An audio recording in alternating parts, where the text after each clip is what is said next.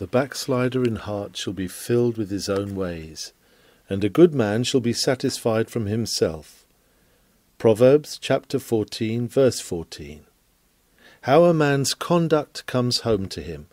A sermon delivered on Lord's Day morning, May the 16th, 1875, by C.H. Spurgeon.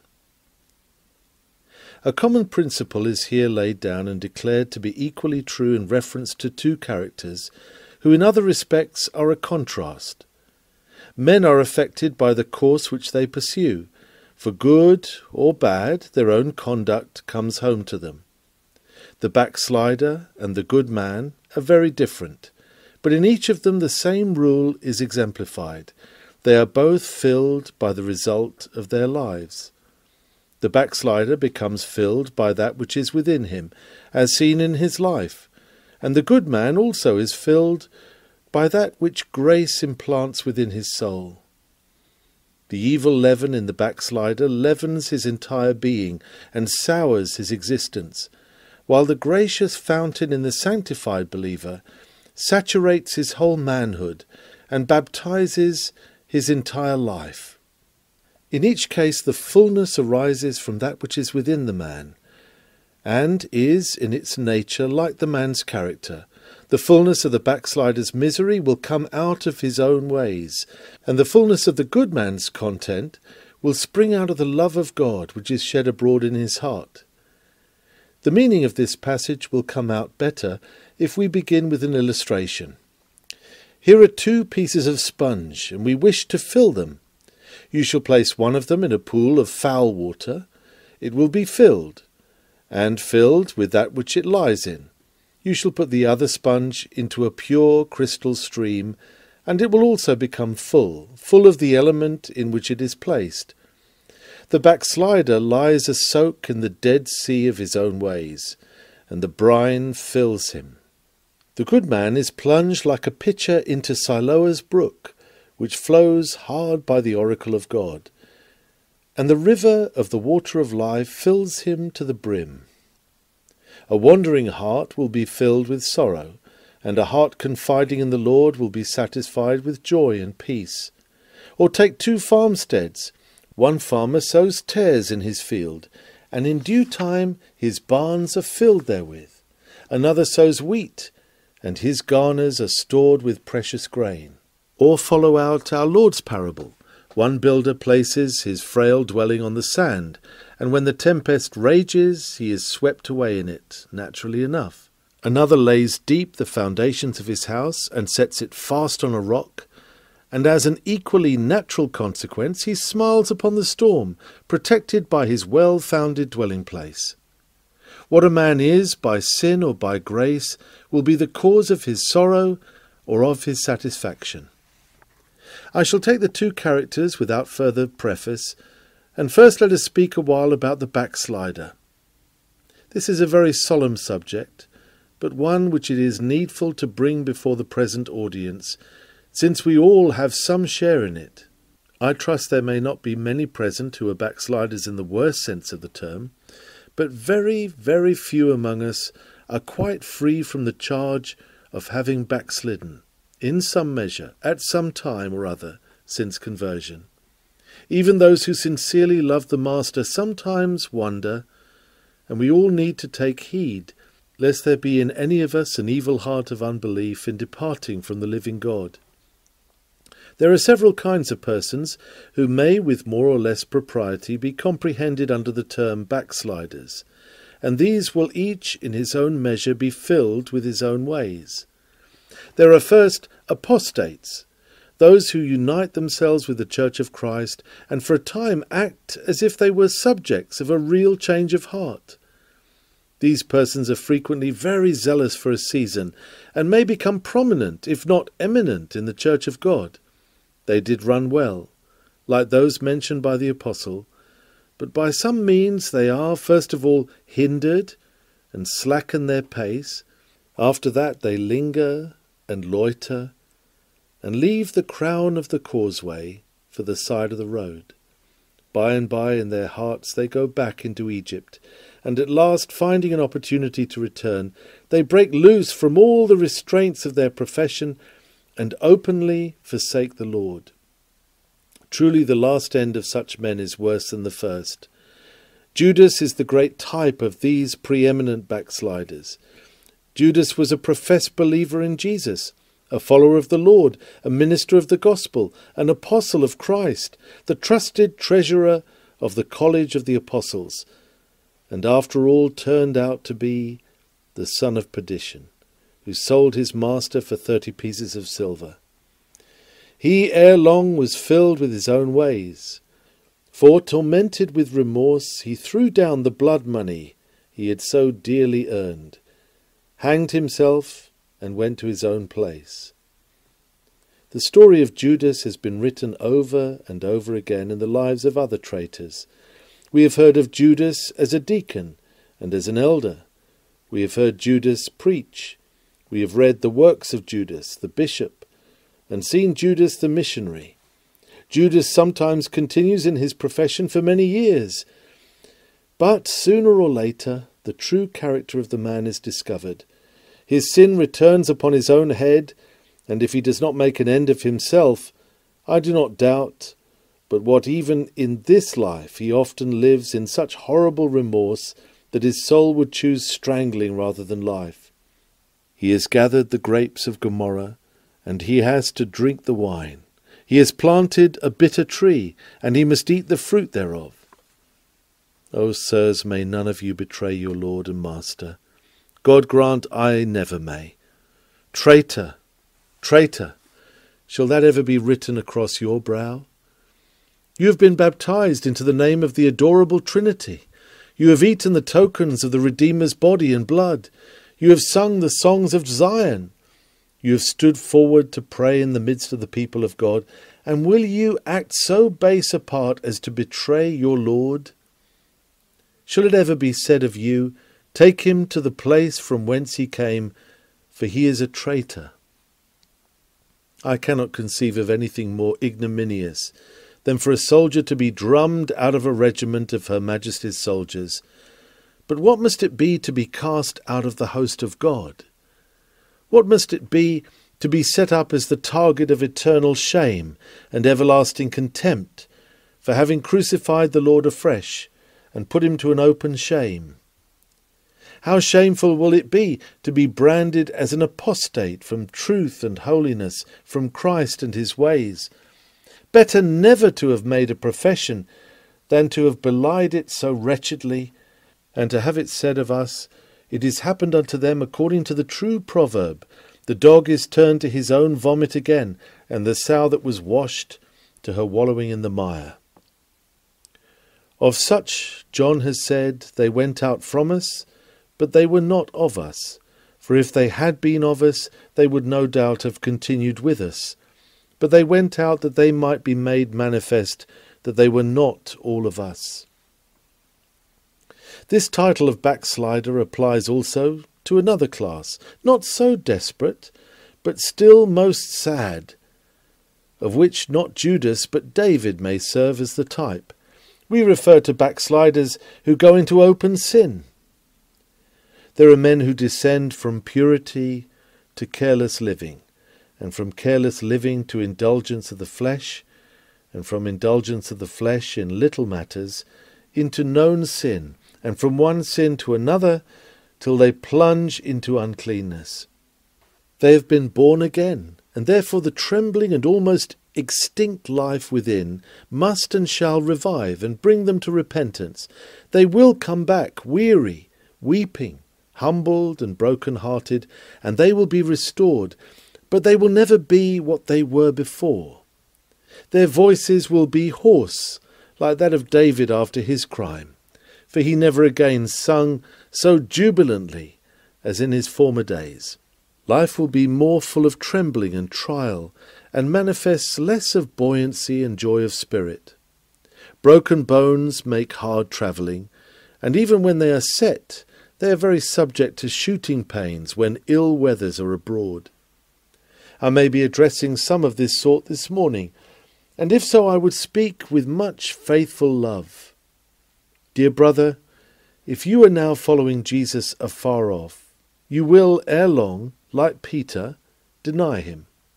Even though you will obtain mercy of the Lord, yet the text will certainly be fulfilled in you, and you will be filled with your own ways.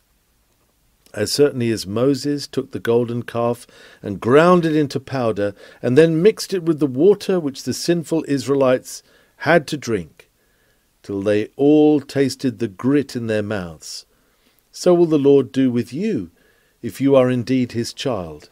He will take your idol of sin and grind it to powder, and your life shall be made bitter with it for years to come. When the gall and wormwood are most manifest in the cup of life, it will be a mournful thing to feel, I procured this unto myself by my shame and folly. O Lord, hold thou us up, and keep us from falling by little and little, lest we plunge into overt sin and continue in it for a season. For surely the anguish which comes of such an evil is terrible as death itself. If David could rise from his grave and appear before you with his face seamed with sorrow, and his brow wrinkled with his many griefs, he would say to you, Keep your hearts with all diligence, lest ye bring woe upon yourselves. Watch unto prayer, and guard against the beginnings of sin, lest your bones wax old through your roarings, and your moisture be turned into the drought of summer. O beware of a wandering heart, for it will be an awful thing to be filled with your own backslidings. But there is a third sort of backsliding, and I am afraid a very large number of us have at times come under the title. I mean those who in any measure or degree, even for a little time, decline from the point which they have reached. Perhaps such a man hardly ought to be called a backslider, because it is not his predominant character. Yet he backslides. If he does not believe as firmly and love as intensely and serve as zealously as he formerly did, he has in a measure backslidden, and any measure of backsliding, be it less or be it more, is sinful, and will, in proportion as it is real backsliding, fill us with our own ways.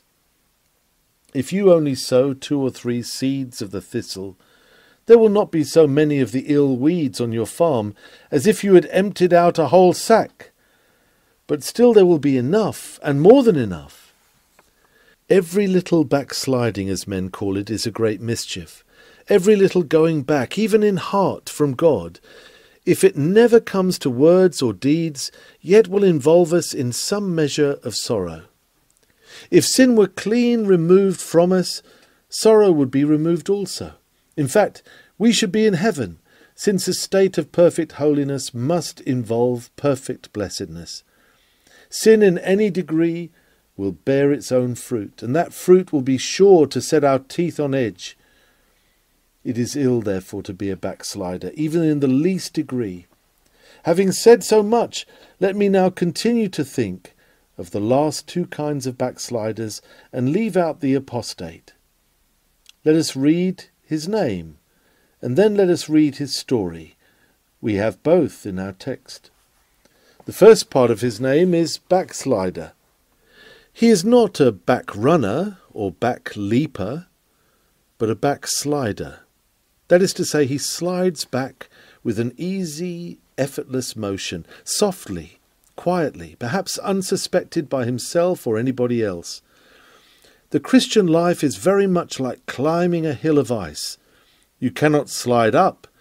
Nay, you have to cut every step with an ice axe. Only with incessant labour in cutting and chipping can you make any progress.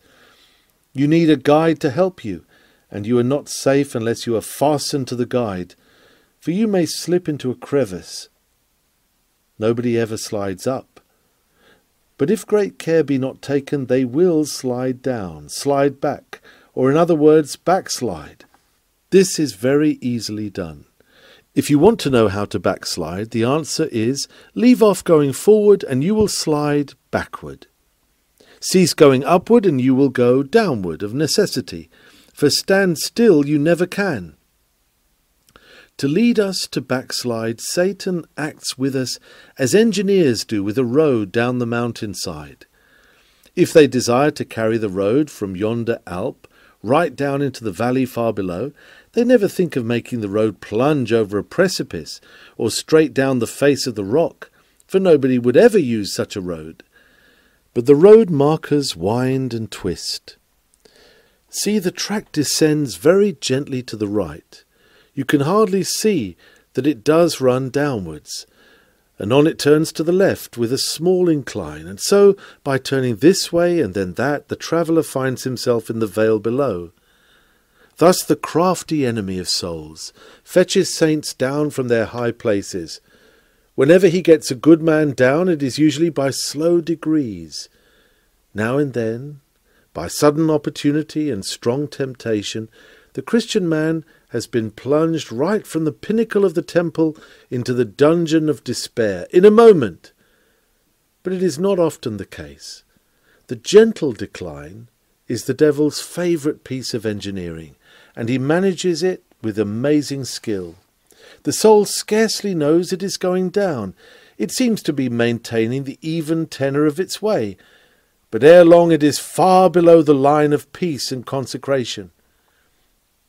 Our dear brother, Dr. Arnaud, of the Free Church, illustrates this very beautifully by supposing a balance. This is the heavy scale, loaded with seeds, and the other is high in the air. One morning you are not very much surprised to find that what had been the heavier scale is aloft, while the other has descended. You do not understand it till you discover that certain little insects had silently transferred the seeds one by one. At first they made no apparent change. By and by there was a little motion. One more little seed was laid in the scales, and the balance turned in a moment. Thus silently the balance of a man's soul may be affected, and everything made ready for that one temptation by which the fatal turn is made, and the man becomes an open transgressor. Apparently insignificant agencies may gradually convey our strength from the right side to the wrong, by grains and half-grains, till at last the balance is turned in the actual life, and we are no more fit to be numbered with the visible saints of God. Think again of this man's name. He is a backslider. But what from? He is a man who knows the sweetness of the things of God, and yet leaves off feeding upon them. He is one who has been favoured to wait at the Lord's own table, and yet he deserts his honourable post, backslides from the things which he has known and felt and tasted and handled and rejoiced in, things that are the priceless gifts of God.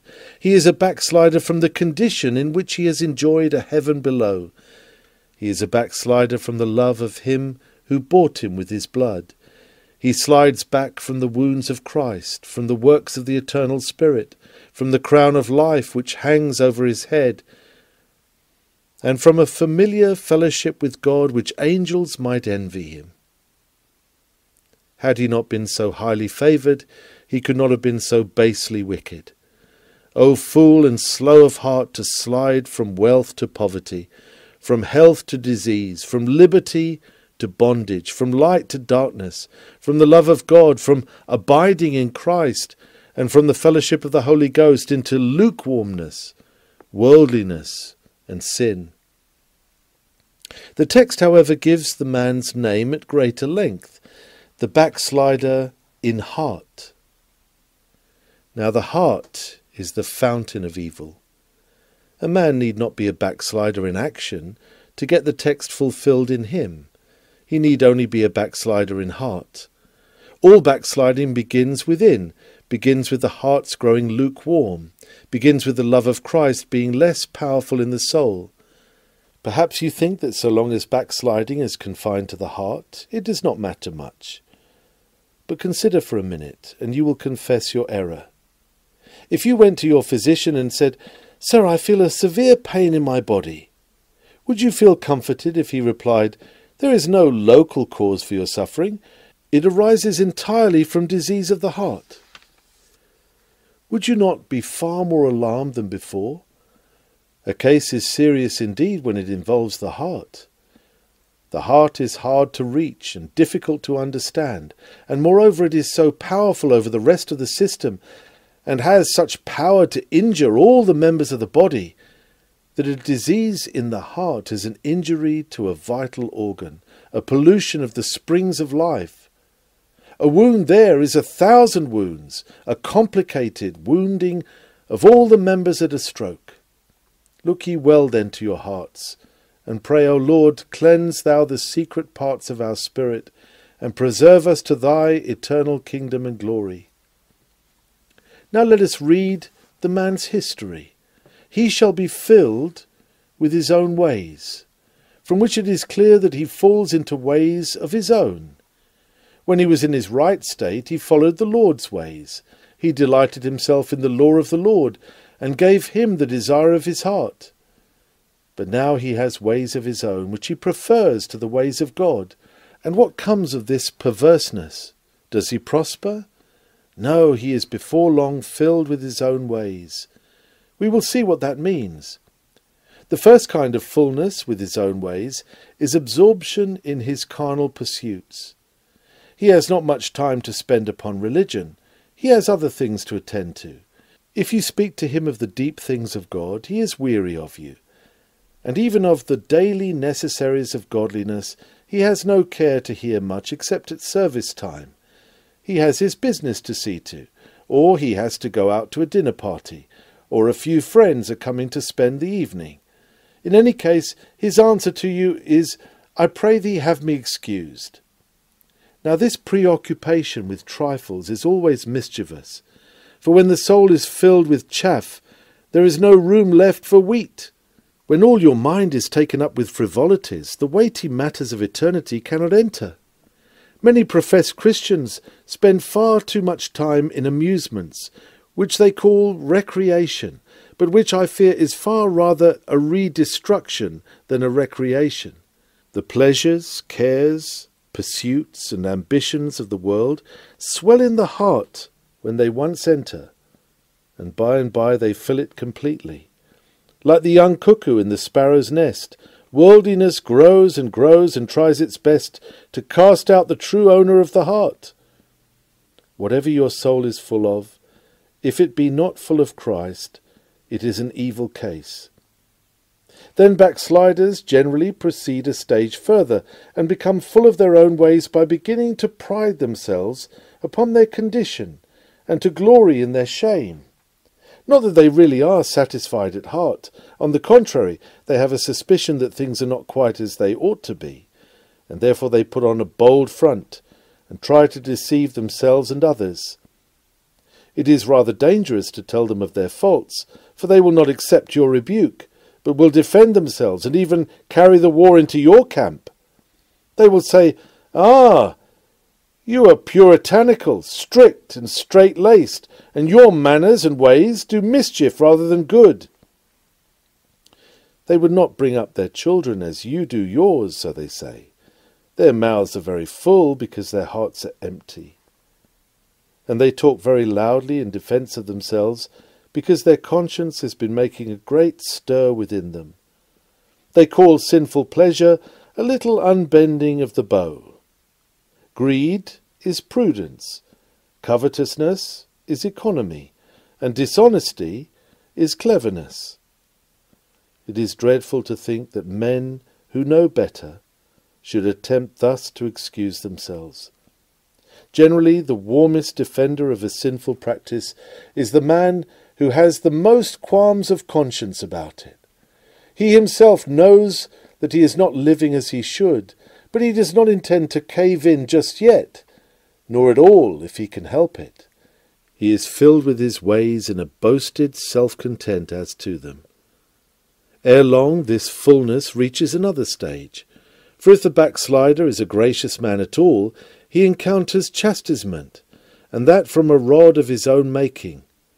A considerable time elapses before you can eat bread of your own growing. The ground must be ploughed and sown, and the wheat has to come up, to ripen, and to be reaped, and threshed and ground in the mill, and the flour must be kneaded and baked in the oven. But the bread comes to the table and is eaten at last. Even so the backslider must eat of the fruit of his own ways. Be not deceived, God is not mocked. Whatsoever a man soweth, that shall he also reap. Now look at the backslider, eating the fruit of his ways. He neglected prayer, and when he tries to pray, he cannot. His powers of desire, emotion, faith, and entreaty have failed. He kneels a while, but he cannot pray. The spirit of supplications is grieved, and no longer helps his infirmities. He reaches down his Bible. He commences to read a chapter, but he has disregarded the word of God so long that he finds it to be more like a dead letter than a living voice, though it used to be a sweet book before he became a backslider. The minister too is altered. He used to hear him with delight, but now the poor preacher has lost all his early power, so the backslider thinks. Other people do not think so. The place is just as crowded. There are just as many saints edified and sinners saved as before. But the wanderer in heart began criticizing, and now he is entangled in the habit, and he criticizes everything, but never feeds upon the truth at all. Like a madman at table, he puts his fork into the morsel and holds it up, looks at it, finds fault with it, and throws it on the floor. Nor does he act better towards the saints, in whose company he once delighted. They are dull society, and he shuns them. Of all the things which bear upon his spiritual life, he is weary. He has trifled with them, and now he cannot enjoy them. Hear him sing, or rather sigh, "Thy saints are comforted, I know, and love thy house of prayer. I sometimes go where others go, but find no comfort there." How can it be otherwise? He is drinking water out of his own cistern, and eating the bread of which he sowed the corn some years ago. His ways have come home to him. Chastisement also comes out of his conduct in other ways. He was very worldly and gave gay parties, and his girls have grown up and grieved him by their conduct. He himself went into sin, and now that his sons outdo his example, what can he say? Can he wonder at anything? Look at David's case. David fell into a gross sin, and soon Amnon, his son, rivaled him in iniquity. He murdered Uriah the Hittite, and Absalom murdered his brother Amnon. He rebelled against God, and lo, Absalom lifted up the standard of revolt against him. He disturbed the relationships of another man's family in a disgraceful manner, and behold, his own family rent in pieces, and never restored to peace. So that even when he lay a-dying, he had to say, "My house is not so with God." He was filled with his own ways, and it always will be so, even if the sin be forgotten. If you have sent forth a dove or a raven from the ark of your soul, it will come back to you just as you sent it out. May God save us from being backsliders, lest the smooth current of our life should turn into a raging torrent of woe. The fourth stage, blessed be God, is at length reached by gracious men and women, and what a mercy it is they ever do reach it. At last they become filled with their own ways in another sense, namely satiated and dissatisfied, miserable and discontented. They sought the world and they gained it, but now it has lost all charms to them. They went after other lovers, but these deceivers have been false to them. And they wring their hands and say, "Oh, that I could return to my first husband, for it was better with me then than now." Many have lived at a distance from Jesus Christ, but now they can bear it no longer. They cannot be happy till they return. Hear them cry in the language of the 51st Psalm, "Restore unto me the joy of thy salvation, and uphold me with thy free spirit." But I tell you, they cannot get back very easily. It is hard to retrace your steps from backsliding, even if it be but a small measure of it. But to get back from great wanderings is hard indeed, much harder than going over the road the first time. I believe that if the mental sufferings of some returning backsliders could be written and faithfully published, they would astound you, and be a more horrible story to read than all the torments of the Inquisition. What racks a man is stretched upon who has been unfaithful to his covenant with God. What fires have burned within the souls of those men who have been untrue to Christ and his cause. What dungeons, what grim and dark prisons underground have saints of God lain in, who have gone aside into bypath meadow instead of keeping to the King's highway. Their sighs and cries, for which after all they have learned to be thankful, are dolorous and terrible to listen to, and make us learn that he who sins must smart, and especially if he be a child of God. For the Lord has said of his people, "You only have I known of all the people of the earth, therefore I will punish you for your iniquities." Whoever may go unchastised, a child of God never shall. The Lord will let his adversaries do 1,000 things, and not punish them in this life, since he reserves vengeance for them in the life to come. But as for his own children, they cannot sin without being visited with stripes. Beloved friends, let all go straight away to the cross at once, for fear we should be backsliders. Come, let us to the Lord our God with contrite hearts return. Our God is gracious, nor will leave the penitent to mourn. Let us confess every degree and form of backsliding, every wandering of heart, every decline of love, every wavering of faith, every flagging of zeal, every dullness of desire, every failure of confidence. Behold, the Lord says unto us, "Return." Therefore let us return. Even if we be not backsliders, it will do us no hurt to come to the cross as penitents. Indeed, it is well to abide there evermore. O Spirit of the living God, preserve us in believing penitence all our days. I have but little time for the second part of my subject. Excuse me, therefore, if I do not attempt to go into it very deeply. As it is true of the backslider that he grows at last full of that which is within him and his wickedness, it is true also of the Christian that in pursuing the paths of righteousness and the ways of faith, he becomes filled and contented too. That which grace has placed within him fills him in due time. Here then we have the good man's name and history. Notice first his name.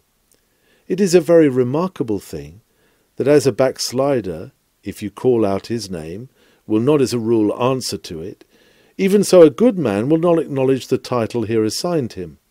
Where is the good man? I know that every man here who is right before God will pass the question on, saying, "There is none good save one, that is God." The good man will also question my text and say, "I cannot feel satisfied with myself." No, dear friend, but mind you read the words aright. It does not say satisfied with himself. No truly good man ever was self-satisfied, and when any talk as if they are self-satisfied, it is time to doubt whether they know much about the matter. All the good men I have ever met with have always wanted to be better. They have longed for something higher than as yet they have reached. They would not own to it that they were satisfied, and they certainly were by no means satisfied with themselves. The text does not say that they are, but it says something that reads so much like it that care is needed. Now, if I should seem to say this morning that a good man looks within and is quite satisfied with what he finds there, please let me say at once I mean nothing of the sort. I should like to say exactly what the text means, but I do not know quite whether I shall manage to do it, except you will help me by not misunderstanding me, even if there should be a strong temptation to do so. Here is the good man's history. He is satisfied from himself. But first I must read his name again. Though he does not own to it, what is he good for?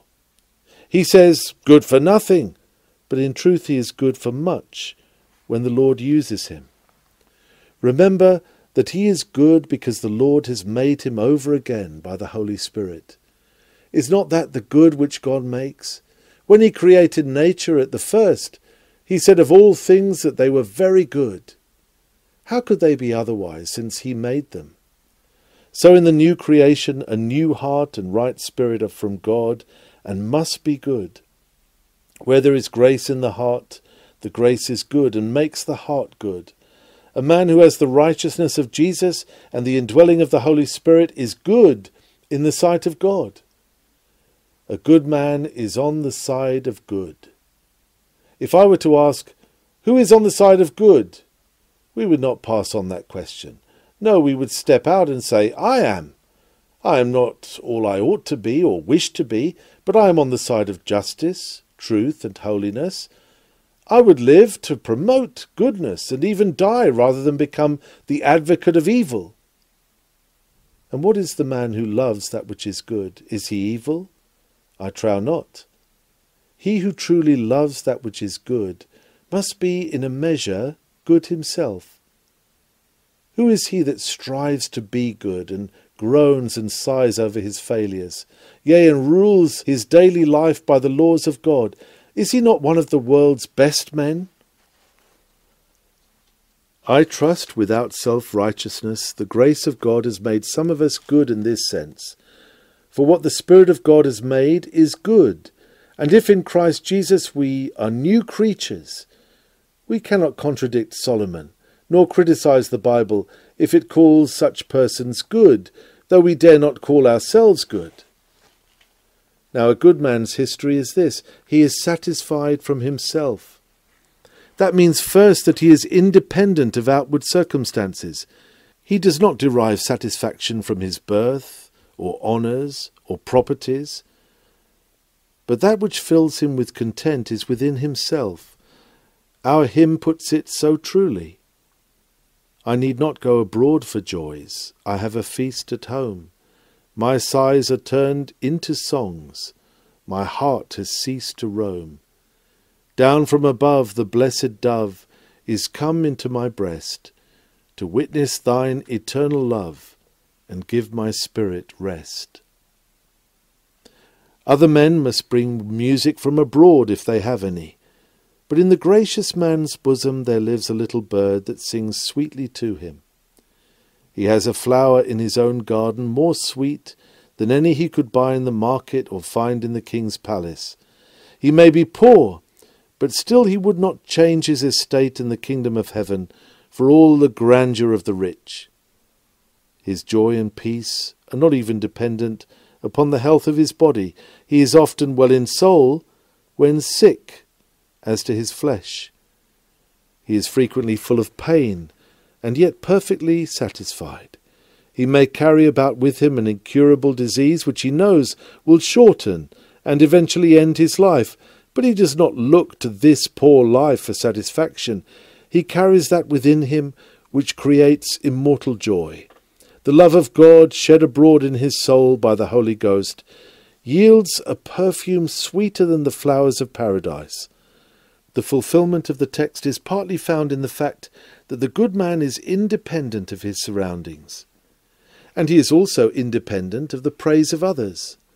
The backslider keeps easy because the minister thinks well of him, and Christian friends think well of him. But the genuine Christian who is living near to God thinks little of the verdict of men. What other people think of him is not his chief concern.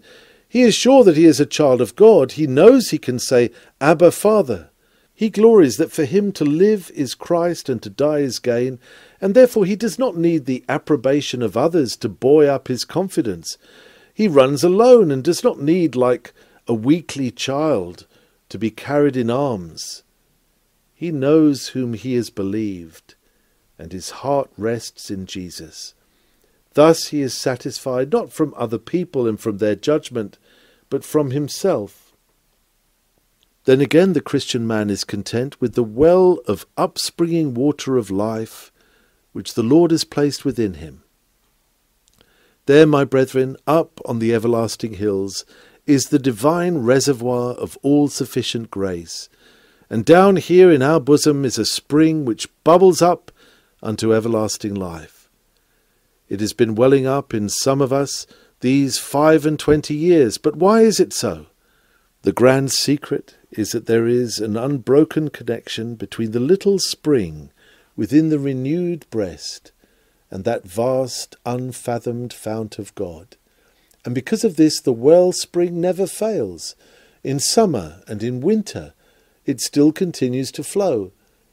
And now if you ask me if I am dissatisfied with the spring within my soul, which is fed by the all-sufficiency of God, I reply, no, I am not.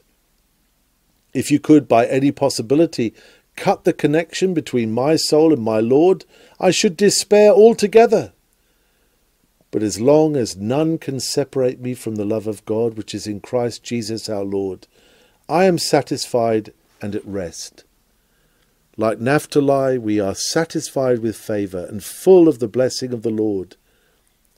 Faith is in the good man's heart, and he is satisfied with what faith brings him, for it conveys to him the perfect pardon of his sin. Faith brings him nearer to Christ. Faith brings him adoption into the family of God. Faith secures him conquest over temptation. Faith procures for him everything he requires. He finds that by believing he has all the blessings of the covenant daily to enjoy. Well may he be satisfied with such an enriching grace. The just shall live by faith. In addition to faith, he has another filling grace called hope, which reveals to him the world to come and gives him assurance that when he falls asleep, he will sleep in Jesus, and that when he awakes, he will arise in the likeness of Jesus. Hope delights him with the promise that his body shall rise, and that in his flesh he shall see God. This hope of his sets the pearly gates wide open before him, reveals the streets of gold, and makes him hear the music of the celestial harpers. Surely a man may well be satisfied with this. The godly heart is also satisfied with what love brings him. For love, though it seem but a gentle maid, is strong as a giant, and becomes in some respects the most potent of all the graces. Love first opens wide herself like the flowers in the sunshine, and drinks in the love of God, and then she joys in God and begins to sing, I am so glad that Jesus loves me. She loves Jesus, and there is such an interchange of delight between the love of her soul to Christ and the love of Christ to her, that heaven itself can scarce be sweeter. He who knows this deep, mysterious love will be more than filled with it. He will need to be enlarged to hold the bliss which it creates. The love of Jesus is known, but yet it passeth knowledge. It fills the entire man, so that he has no room for the idolatrous love of the creature. He is satisfied from himself and asks no other joy. Beloved, when the good man is enabled by divine grace to live in obedience to God, he must, as a necessary consequence, enjoy peace of mind. His hope is alone fixed on Jesus, but a life which evidences his possession of salvation casts many a sweet ingredient into his cup. He who takes the yoke of Christ upon him and learns of him finds rest unto his soul. When we keep his commandments, we consciously enjoy his love, which we could not do if we walked in opposition to his will. To know that you have acted from a pure motive, to know that you have done the right, is a grand means of full content. What matters the frown of foes or the prejudice of friends, if the testimony of a good conscience is heard within? We dare not rely upon our own works, neither have we had any desire or need to do so. For our Lord Jesus has saved us everlastingly. Still our rejoicing is this, the testimony of our conscience, that in simplicity and godly sincerity, not with fleshly wisdom, but by the grace of God, we have had our conversation in the world. The Christian needs to maintain unbroken fellowship with Jesus his Lord, if he would be good as a soldier of Christ. But if his communion be broken, his satisfaction will depart. If Jesus be within, we shall be satisfied from within, but not else. If our fellowship with him be kept up, and it may be from day to day and month to month and year to year, and why should it ever be snapped at all? Then the satisfaction will continue, and the soul will continue to be full, even to the brim, with the bliss which God alone can give. If we are, by the Holy Spirit, made to be abundant in labour or patient in suffering, if, in a word, we resign ourselves fully up to God, we shall find a fullness of His grace placed within ourselves. An enemy compared some of us to cracked vessels, and we may humbly accept the description. We do find it difficult to retain good things. They run away from our leaking pitchers. But I will tell how a cracked pitcher can be kept continually full. Put it in the bottom of an ever-flowing river, and it must be full.